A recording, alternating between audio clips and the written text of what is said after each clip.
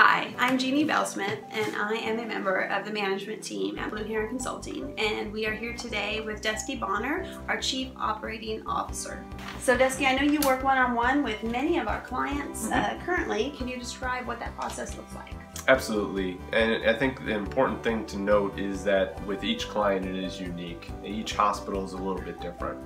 But the things that are always the same or similar is with every client we bring a team into your hospital, always a manager and a doctor coach.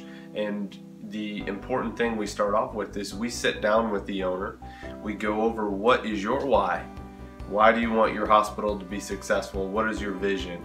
We want to know what your goals are, and we'll help you develop those. Those turn into our measurements for success, our metrics, if you will.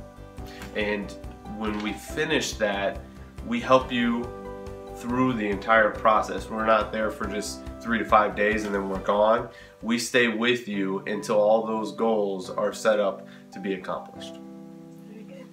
And I know we talk about improving the lives of owners and teams. In what areas are you exactly measuring? That's a great question. So each hospital is a little bit different, but the things that we normally will see are improvements in productivity, efficiency, profitability. My all-time favorite, culture of your team's going to improve. Everybody wants that. And the most interesting one to me is eliminating the service gap and improving our patient care. That's what our doctors work diligently with, the associates and the owners, not just, one at one a week. They work with everybody, and bringing the whole team together to really eliminate that. And can you tell us a little bit more about the service gap? And it's really interesting.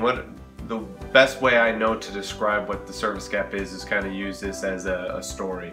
So if we have multiple doctors that work with us, so let's say Dr. Kaiser and Dr. Jensen are our 2 doctors here at this hospital. And I am bringing my pet in, and I have Ellie Mae, who's my pet, and I also have Fluffy. I have to bring them in to come see you for the same problem at 2 different times. So the first time I come in, I see Dr. Kaiser, and he really doesn't do much for me and sends me home, and I feel happy. But I come in with Fluffy the next time, and I get all these tests, and everybody's being really nice and they're thorough. I feel like the first time I was there, I was almost cheated out of having a good experience. So that difference in the way I was treated and the way my pet was treated is the service gap of which I'm referring to.